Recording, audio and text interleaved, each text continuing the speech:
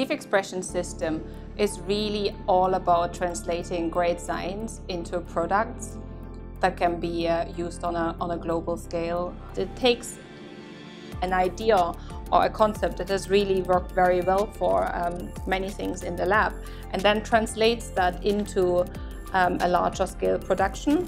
So this is very helpful for example, vaccine production, where viruses pose constant threat.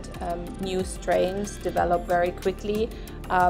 Globalization leads to those viruses then being not only a local problem, but being a more global problem. And to counteract to this global problem, systems need to be developed in which you can produce a lot of vaccines in a relatively or very, very short time to be able to react to these global threats.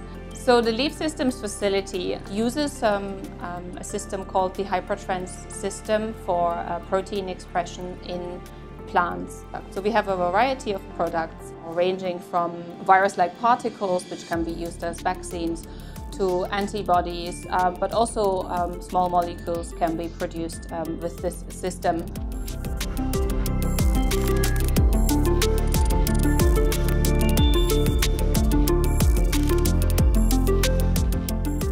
Our requirement is consistency and possibility to monitor our conditions constantly and to be able to compare different batches over a long period of time is absolutely necessary.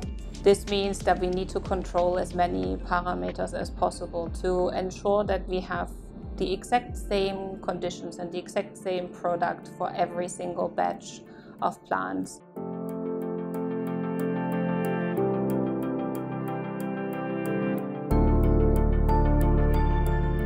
I was quite worried in the beginning. I basically checked my plants 3 times a day because I did not trust that the parameters that I was reading at the computer or on the screen were actually what was going on. So I was constantly monitoring myself, and do I need to extra water? Do I need to check? Do I need to change something? But it has proven to be absolutely reliable. The 8 CECs give me the possibility to play around with light and humidity and other growth parameters and have a direct comparison. The usage of the chamber is really easy.